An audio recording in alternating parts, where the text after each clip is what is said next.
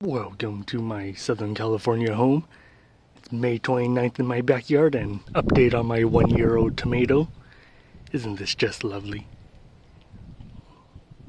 Look at how many tomatoes are there just on one vine.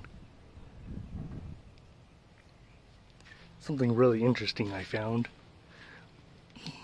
There is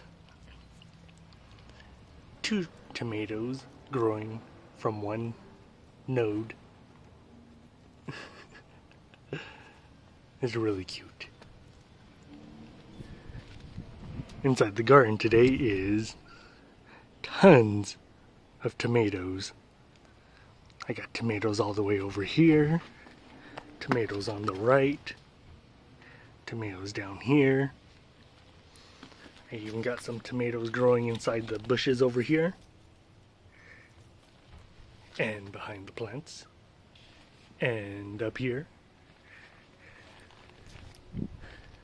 Then the 1-year-old tomato also vines all the way up here, up over down there, all the way over here, and over to this little rack I set up, all the way down here. Then last month I found another tomato plant, which is just underneath this rack. This is one root, one stem. It's almost as thick as the 1-year-old tomato plant. But this one vine comes all the way over here, and it's already putting out some really nice big tomatoes.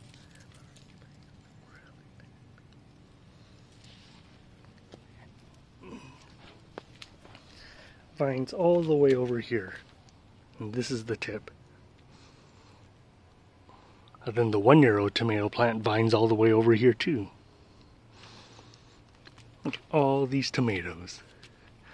I got tomatoes over here, and they come all the way up over here. And if you ever wondered how to pollinate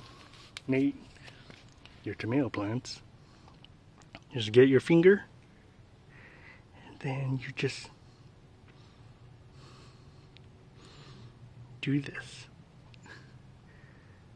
You can see a little yellow nub there, and you're just gonna do that to each one. And hopefully you too can also get huge bunches of tomatoes like this, or like the other one I showed you earlier in the video. There's just tomatoes everywhere. And there's also a little black and white bee that comes to pollinate them too. I'm gonna try and capture that on film, but it's a very shy bee, and it only comes once in a while. It's much different from the other bees because it kind of like vibrates the little flowers for you to pollinate them. Well, that's all I have to share. It's May 29th. Nice overcast day. Hope you have a good day too. See ya.